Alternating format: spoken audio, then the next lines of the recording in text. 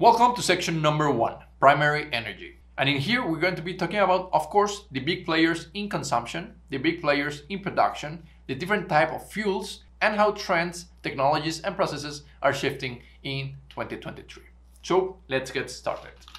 Now, I need to warn you, this is going to be a long lecture with a lot of data, but all the data is very important. This will be like the fundamentals of the course, because this is going to be the set point in which you will be able to compare other energies. So ensure not to skip this lecture. Now, from 2022, we saw a 1% increase in the total primary energy consumption. Now, this is a concept that you will be hearing a lot. Total primary energy consumption is the energy that is used as the first intent as energy, taking it to around 3% above the 2019 pre-COVID level. So as stated before, we have been growing approximately 1% every year. So 2019, then we had 2020, which is 1%, and then 2021, which is another percent, and 2022, which is another percent.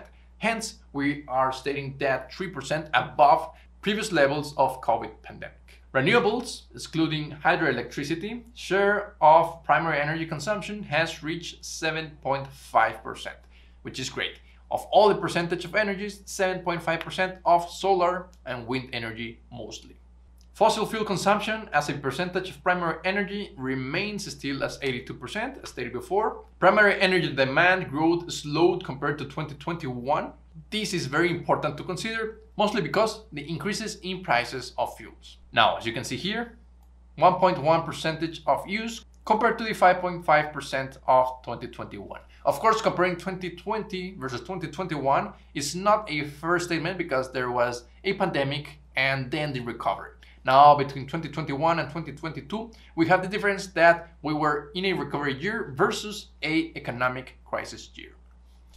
Primary energy in 2022 was 16 exajoules above 2019 pre-COVID levels, with the consumption increasing in all regions apart from Europe and CIS. The CIS region, we're going to cover it later on, but it's essentially all those countries between Turkey and Russia. We're talking about Georgia, we're talking about Kazakhstan and other similar countries. Now, from this graph, we can see the global share of primary energy. This, as stated before, we're going to be comparing several years. So I will strongly recommend you to compare at least maybe from 2018 onwards. We have oil, which is right here. We have hydroelectricity, which remains stagnant. We have coal, which is decreasing, still kind of stagnant between 2018 and so. We have renewables, which is growing. Stated before, we are currently in the 7.5 mark, still low. We need this to be at least 70% in the near future, so let's see how it goes.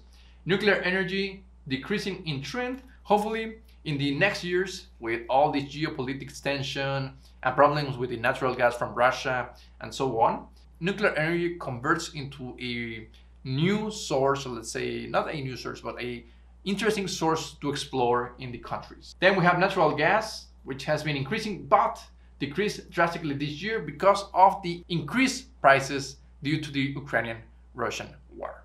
Since 2019, primary energy consumption in the non-OECD countries increased by just 20 exajoules.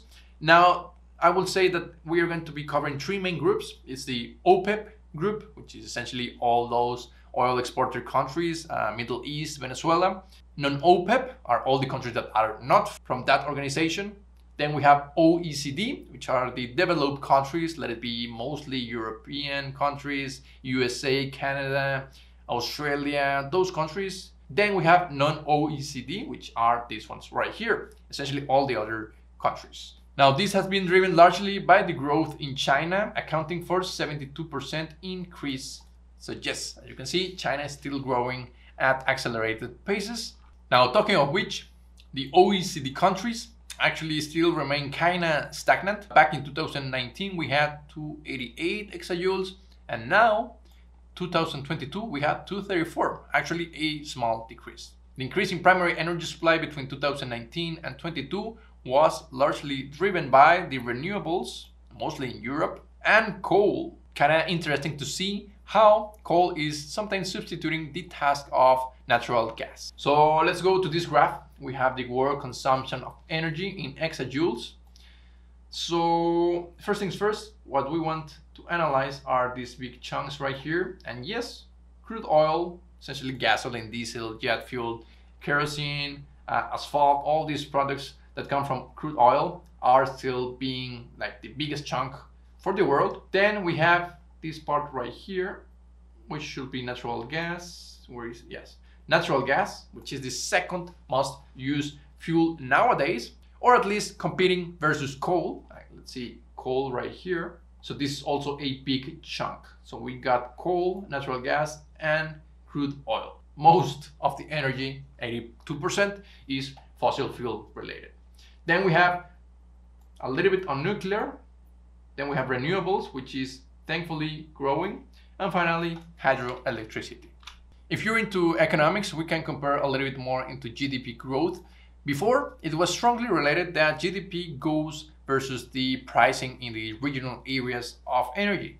But that is no longer the case. So actually, you can see, continue to decouple from energy.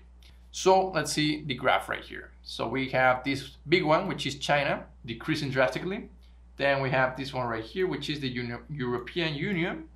And we have the US. Now, another interesting country to analyze and getting more relevant because of BRICS is India. So quite worth checking out India. In the report, we're going to analyze Russia, we're going to be analyzing Europe, USA, Latin America, but more importantly, the BRICS country, which is Brazil, India, China, and other countries. Now let's talk about power, essentially power generation. And remember, when we talk about power, it's essentially electricity. The king of kings has been coal. You can see this here. But in the recent years, let's say 10 years, gas or natural gas has been growing as a trend in the generation of energy. Now, interestingly, oil is not quite important. You will see that oil is actually not used towards the production of electricity, rather for fossil fuels for transportation, which is very important. Then we have hydroelectricity, which still remains very important for electricity generation. And what I like the most is the trend of renewables getting more relevant for the generation of electricity. And just in case you wanted to compare fossil fuel versus non-fossil fuel, you can do it here. So fossil fuel has been decreasing slowly, which is great. And what I like the most is, as stated before, renewables are taking over slowly. Change in primary energy by fuel. Now, remember, primary energy is the energy that we search for at the first glance. And yes, what you can see the most is this big chunk right here. We have a negative decrease because transportation stagnated in 2020 because of the COVID pandemic. So oil was the one that got hit the most. But at the same time, the recovery 2021. So you can see these parts right here. This is a irrelevant year to analyze. The interesting parts will be when we get back to basics. So these years were interesting to analyze. See how coal has been decreasing in several years. Actually, I would say coal has been decreasing since the 2015.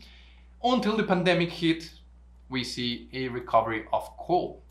Now let me clean this up. I will strongly recommend you to check this out for every fuel yourself. By now, I just did it for coal, crude oil, but try to do it for renewables, try to do it for nuclear, and of course for natural gas. Now, as stated before, we need to do this by geography as well. So OECD, these are the so-called developed countries. Non-OECD countries are here. Let's analyze first the developed countries right here. And you will see that, yes, they had the worst spike in energy changes. Try to imagine why.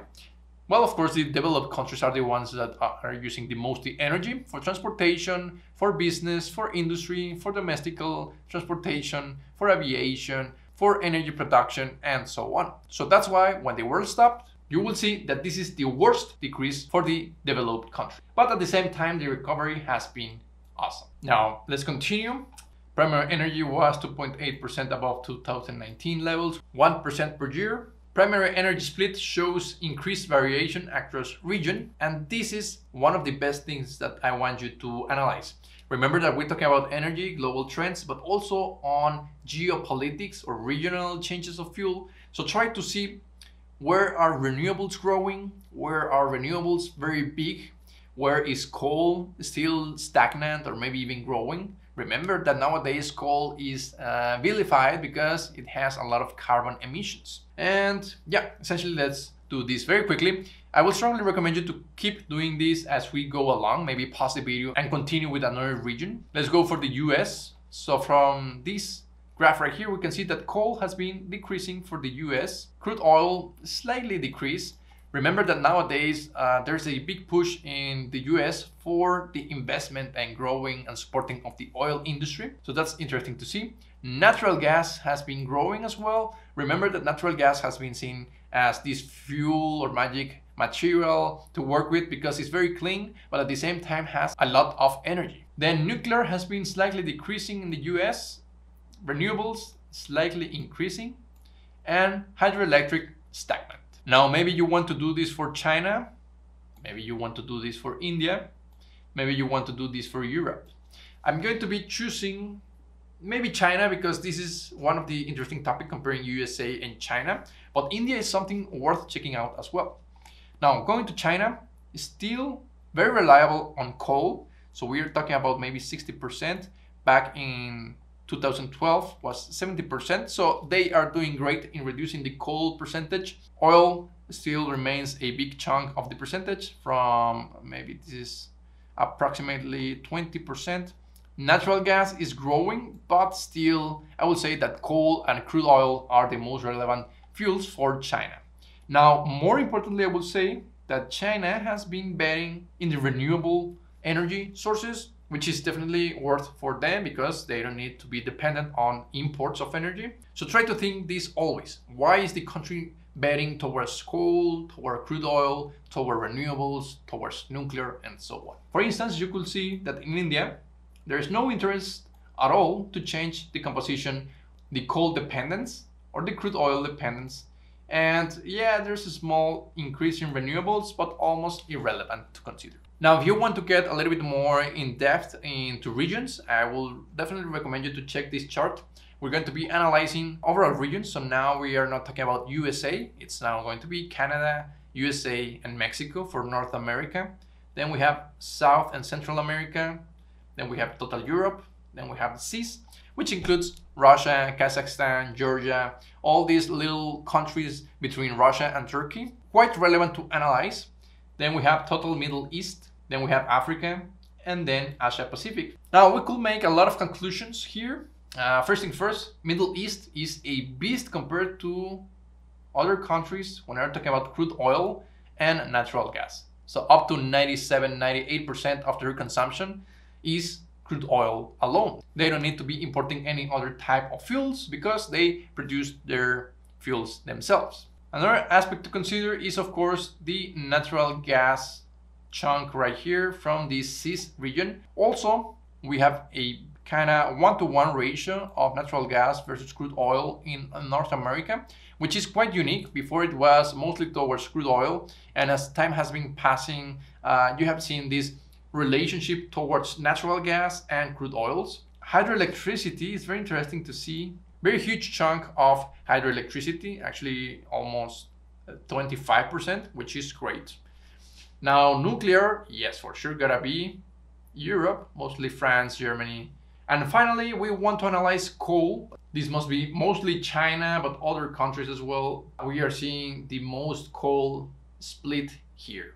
And I will encourage you to continue making this type of analysis, guys. Try to deepen your analysis, compare between countries, why several type of regions will prefer certain type of fuels. Well, mostly because they are producing it. So essentially, just keep analyzing the graph and draw conclusions.